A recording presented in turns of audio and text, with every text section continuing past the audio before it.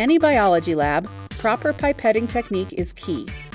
Pipetting solutions accurately and precisely can be the difference between successful results and a failed experiment. A wide variety of pipette brands and styles exist.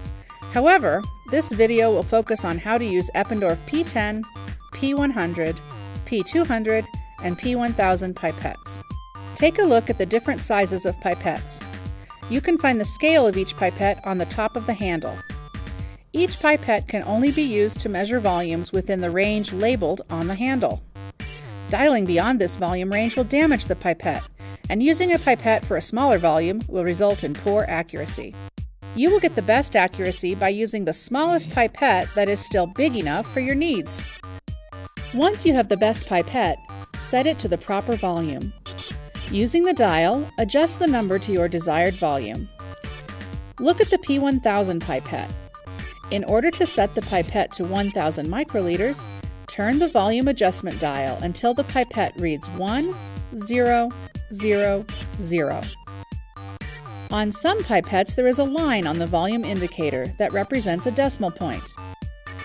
After the volume is set, attach a pipette tip to your micropipette by pressing the end of the pipette barrel firmly on the tip. Be sure you have the correct size tip. There are 3 different commonly used pipette tips. Usually, the color of the tip corresponds to the color on the plunger button. For example, the P100 pipette has a yellow plunger button and uses a yellow tip. To draw up liquid, press the plunger button to the first stop. This is where you feel the first resistance. Do not press the button all the way down. If you press the button past the first stop, you will suck up more liquid than desired. With the button still pressed down to the first stop, stick the pipette tip just below the surface of the solution and slowly draw up the solution by relaxing your thumb and letting the button rise up. To dispense the liquid, place the pipette tip just below the surface or on the wall of the tube just above the solution you are adding the liquid to. Slowly press the button all the way down past the first stop to the second stop. Be sure to watch that the solution exits your pipette tip completely. Do not let your thumb relax until your pipette tip has been removed from the solution. To avoid contamination, use a new tip each time.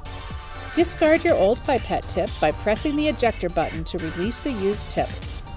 When you are ready to pipette again, attach a new pipette tip to your micropipette and continue. By following these simple instructions, you are one step closer to being a lab master!